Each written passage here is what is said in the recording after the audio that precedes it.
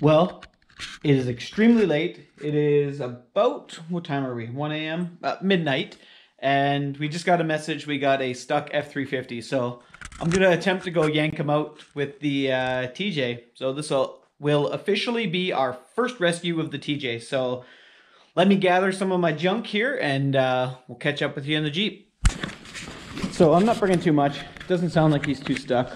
All I'm bringing is a two 30-foot straps, a couple of shackles, and a jacket because it is -6 outside. So there's our little, I'd call it a beast, but it's not. We'll call it a ladybug. So there's the ladybug.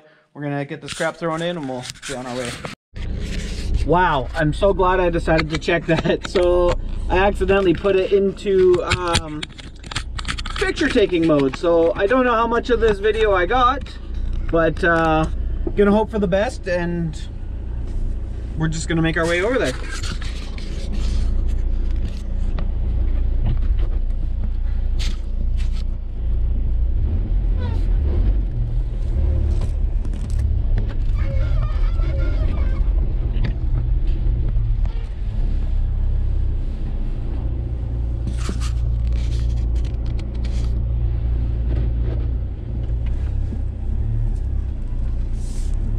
I don't know if you all can see very much, but my headlights kind of suck.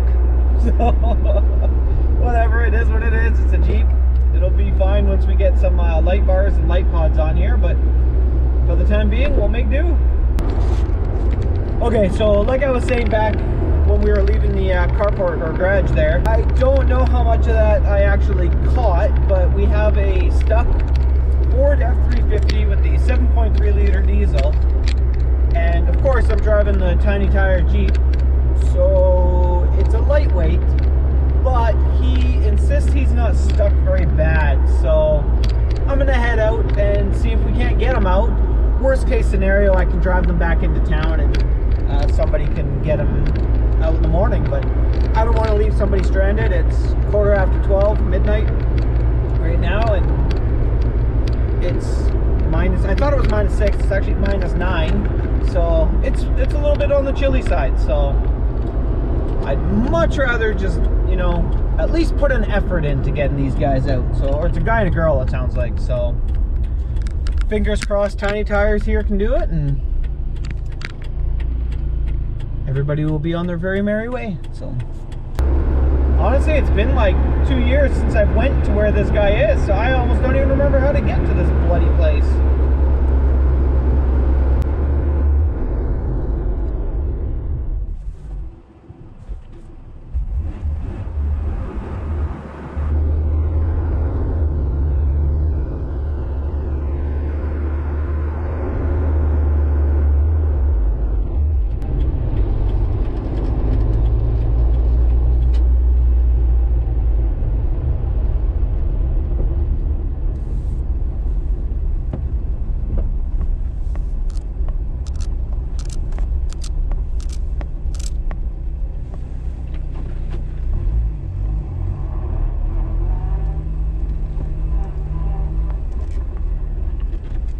Well guys, that's a fail. The freaking road is closed.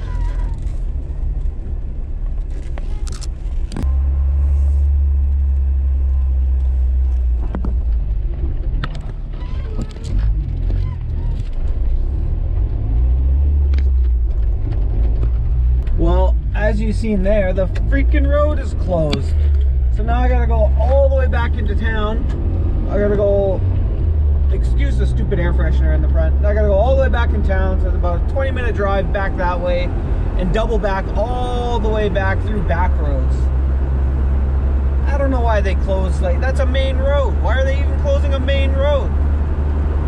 Bloody city. If I'm not mistaken, there might be a shortcut we can take up here, but I don't know if we can turn left into it. That's my only concern. Yeah, that is so irritating. You know, you drive 20 minutes down the highway to get somewhere, and now I gotta drive 20 minutes back, and then I gotta loop back through the backside, so it's gonna take me probably 40 minutes to get up to where these people are, but whatever, not much I can do about that. Oh, actually it does look like we can turn here. Heck yeah, we can.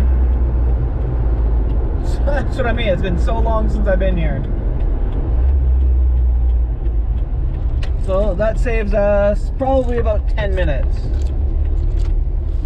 So now we got to go down these spooky back roads.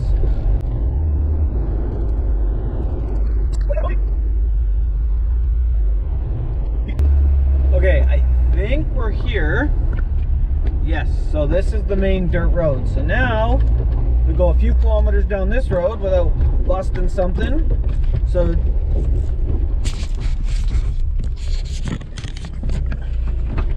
officially made it to where pavement ends. So we're going to keep on trucking.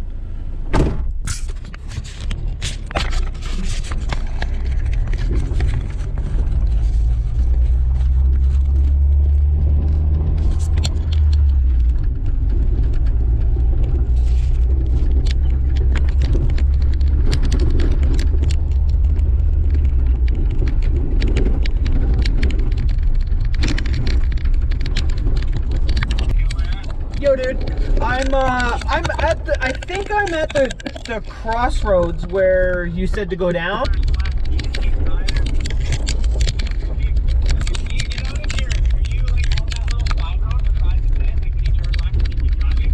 No, I'm on the main road. Like, I just got off the main road. I think people call it the quad loop, I think.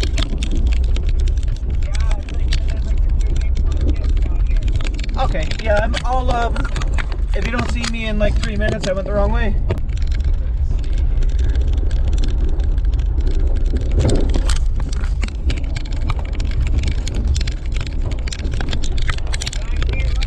Nice. That's actually what I wanted. To my left?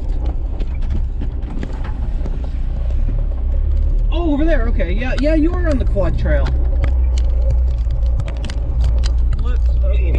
Yeah, I should be coming up to the left-hand turn in a second, right?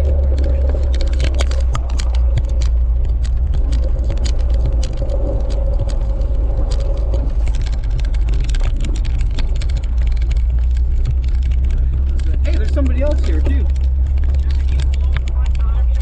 Oh, really? Okay, good. Okay, well, you're the first one right there then? Okay. Yeah, I can see you now, yeah. He's just a little Yankee, but it's for drive shaft, it's not nice. Yeah, okay. Okay, I'm gonna poke down to this dude here real quick. I'll see you in a sec. Yeah, man. Bye.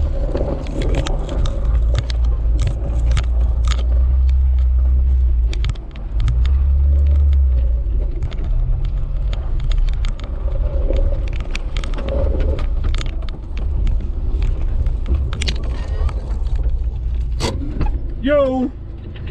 Yeah, you're the one with the dead drive shaft? Yeah, I'm trying to help my buddy out. Yeah, I was just talking to him on the phone. Okay, so I've got my straps all strapped right to the top of this hill here. Oh, good. Okay, well then I'll just bust the nut. I'll turn around. Yeah, it's literally like I'm doing the stupidest little fucking hole to get out.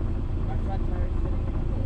That's it. Powerstroke too? Yeah, but it's literally like, yeah, I've got a ramp built and everything. It's just we almost with jumping in the box almost had it. So really? It's gonna take the little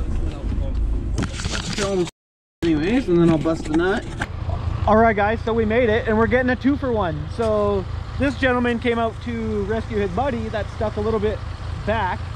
He's running 40s, and the other one's running 37s. So we're gonna see if Tiny Tires here can do it. I think so. So I'm gonna bust the nut. We'll flip around. We'll hook some straps up and see what we can make of it. All right. So we are hooked.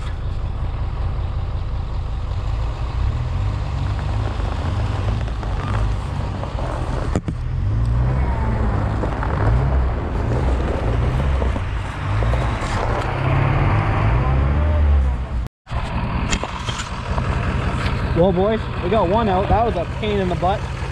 Let's show you. Whoa. Can't see shit out here, hey?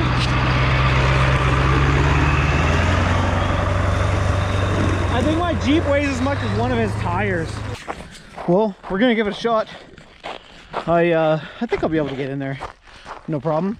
Weight shouldn't be an issue. He doesn't look very stuck, so hope you can see me. But I gotta turn this around because I can't see nothing. Well, I lost my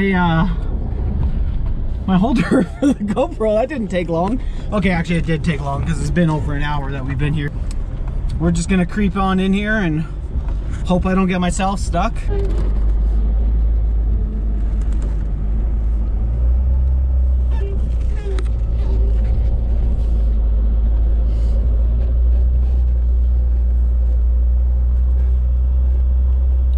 I don't even know if you guys can see anything on the GoPro, to be honest with you.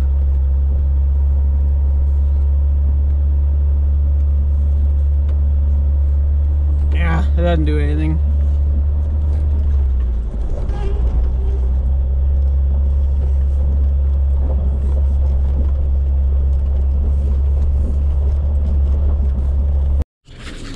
All right, ladies and gentlemen, well, that's a complete fail. My Jeep is just way too light. I tried back and forth. I ended up just burying myself in 3 feet of snow and had to dig myself out. But it's 2 o'clock in the morning, and the other guy that we got out with the F350 with 40s went to get his F150. Apparently what had happened is his blew out a front drive shaft, so he was only in 2-wheel drive. So he went to grab that, and I'm gonna stick around and see if both of us daisy chain together can yank him out. He's much more buried than I anticipated. Like, he's 37-inch tires and it's completely buried in there. Like, I don't know if you can see down there. Yeah, you can. I hope you can see that angle. Like, it is completely buried. His bumper's touching the ground. Like, people don't, I don't want to say people lie, but they kind of play down this situation. They're like, oh, I'm barely stuck, right? And that's the only reason they came out, because he said it was an easy pull.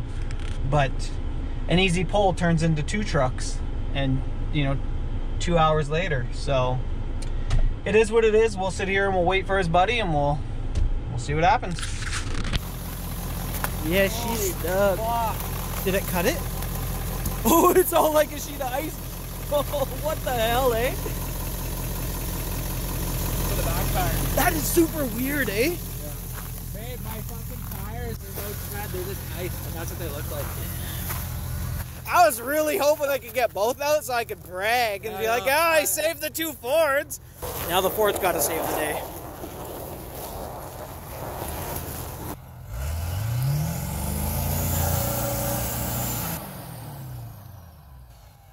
Oh, easy peasy. What a difference having a bit of weight though, hey?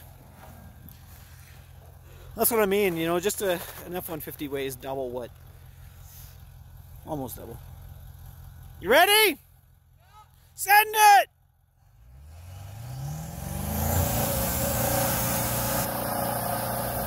Ready!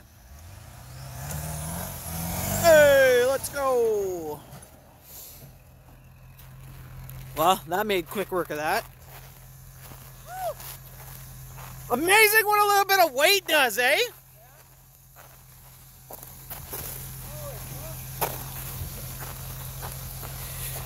Easy peasy.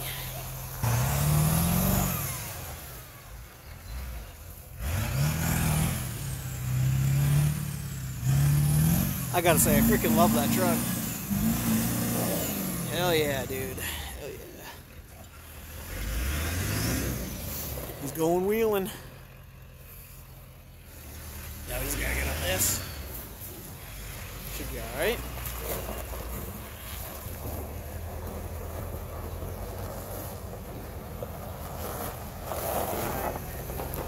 The Fords just make everything look so easy.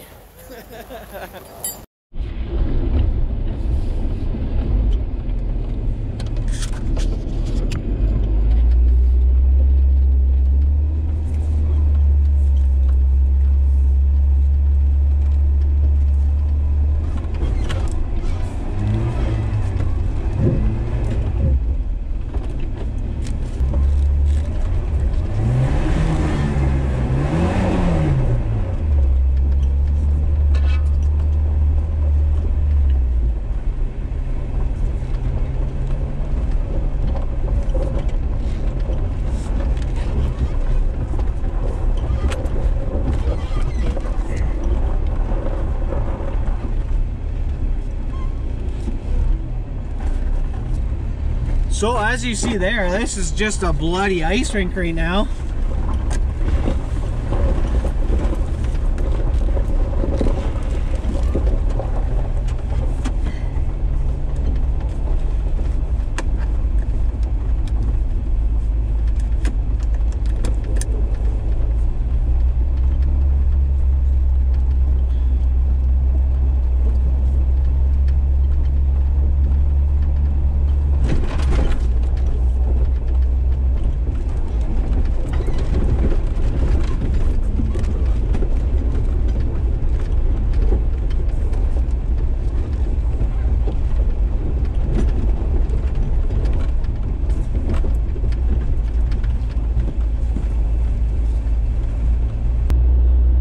So that went off without a hitch. As you've seen, we got the first one unstuck, no problem. And the second one was a little bit more stuck than I anticipated. He kind of said it was an easy pull. Definitely wasn't an easy pull. I could barely move him 2 feet. I mean, that 37-inch tire was completely buried. So, yeah, it was, he was pretty stuck, but whatever. All in all, we got him out. We waited for his buddy to show up, so we were going to daisy chain together and we were going to get him. But man, let me tell you, I need to get my hands on another kinetic rope. Alright, so I got to jump in here real quick. So basically what I was meaning by not wanting to spend money is the fact that this entire group is all volunteer. There's no money exchanged. There's no insurance. Nobody pays for anything. Everything is free.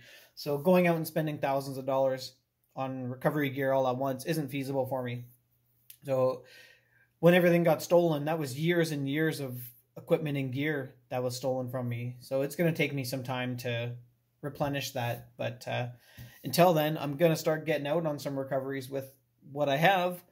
But if you're wondering, that's why I haven't had very many videos on my channel for recoveries lately, is because of that. It's going to take me some time to get back up there, and you know, until the winch and stuff shows up for the Jeep, it's going to be a little bit more difficult to do recoveries. So yeah, I just had to throw that in there. So hope you enjoy the video, because these old school straps just don't do it. And I don't have a winch on right now, as you know. We just bought the Jeep, so it's not even really set up. But I seen this post so late that I didn't want to leave them hanging. So, but they were some super cool dudes, and I'm glad we were able to at least help them out, help them get out. So yeah, I'm going to end this here. I'm just babbling on and on and on, so, because I'm tired.